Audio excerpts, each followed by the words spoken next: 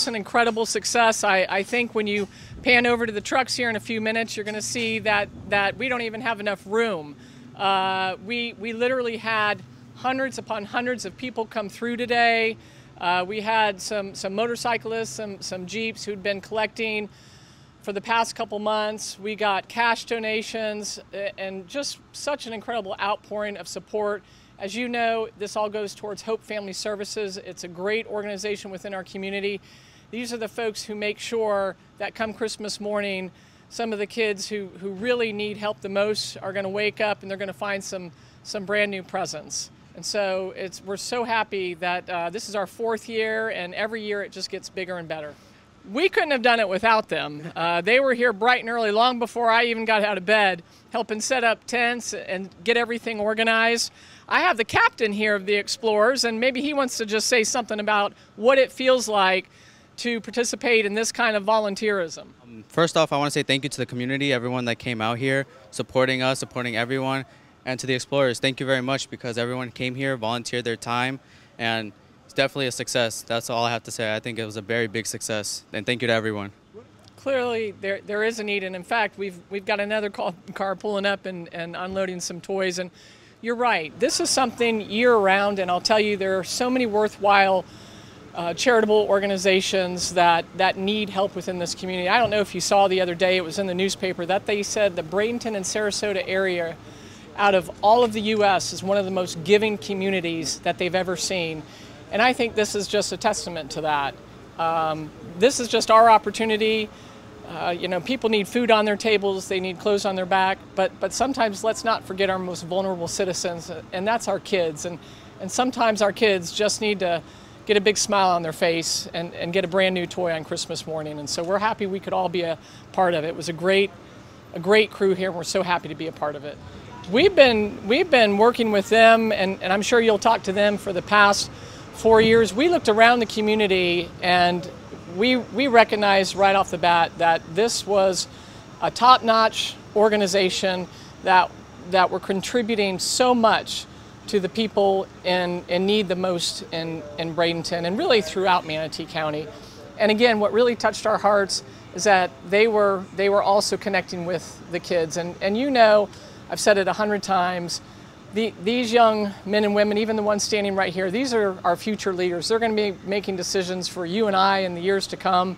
And so the more we can do with them, the more we can serve as role models, the more we can show them what it's all about to give. I think that's what's most important. We are the friendly city. And so we're just trying to reemphasize that. Go BPD! It's the 4th year we've had it here as the Fill the Truck event. Beneficiary is Hope Family Services. This year we expected to fill both our trucks. We had our hostage negotiation vehicle out here. We had our armored rescue vehicle out here. We have both of them filled to capacity. We had quite a few folks come by with their families. You know, there's a lot going on downtown today, and had quite a few people stop by not aware of it, which I'm not quite sure how, because we've publicized it heavily on our @Bradenton PD Facebook, Twitter, Instagram pages. Regardless, those families came by, weren't aware of it, they made cash donations. That's true. So it's really, really well done. I'm not sure in the final numbers. We always wait. We have a couple other things going on with this. One is an Amazon gift link on those same social media pages, where folks can, if they couldn't make it down here or they just want to make a donation online, they make that donation through Amazon. They are able to go in and select a gift, and then it gets delivered to the station. Yeah, that's good. So then it's earmarked for it. We know exactly what it's for, and we go from there. Well, because it's for Hope Family Services, really those victims, it's sort of unseen victims a lot of times of domestic violence that are children. So it's children really anywhere from infancy up through teenagers. A lot of time the teenagers are the ones who are neglected when people think about getting gifts. They get them for much younger children. So that's one thing that we've seen a lot of age-appropriate toys across all ages. It's always a great turnout. It's always something it's heartwarming. You know, you see the trucks that start empty, and then slowly you wonder when that crowd of people is going to start showing up. And then we know there's a couple of different groups that show up. Brent with the Gator Lounge has a group of bikers that come. There's another group of bikers that came before that. We know that that's going to bring a lot of quick hits, but then throughout the day, really up until just about now, we've had people walking up. I just had a neighbor walk up with a bag of stuffed animals, which is great. Yeah, that's the thing. Like I said, with the families who've come downtown for other events today, and walked up to wonder what was going on. I see police interacting. They see, the explorers are here, and it's really something they want to check out and find out what's going on. That helps this year with they make a donation. It helps next year. They spread the word.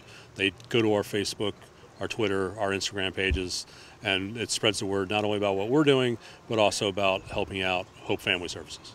Well, Merry Christmas and Happy New Year to all our anybody hearing my voice right now. Really, what we like to people to think is much like if they're on Amazon buying gifts for their family. Think about what else can I do, and it's that next click. The next click is going to be a gift that's going to go to Hope Family Services. If they're at a store, the next gift they're going to buy is going to be something for Hope Family Services. The Explorers program is important because it reaches out to the kids of the community. It gives them opportunity to see firsthand what law enforcement does. It includes them in our. It gives them opportunity to actually see the ins and outs of being a police officer. Furthermore than that, it also gives them that invitation to join our force when they reach a certain age. It's a great way to give back to the community, and also, invites kids from all over to start including themselves in our community to do a lot of things. For me, I've learned a lot about not only how to be an officer, a future officer, but also how to be a more responsible civilian.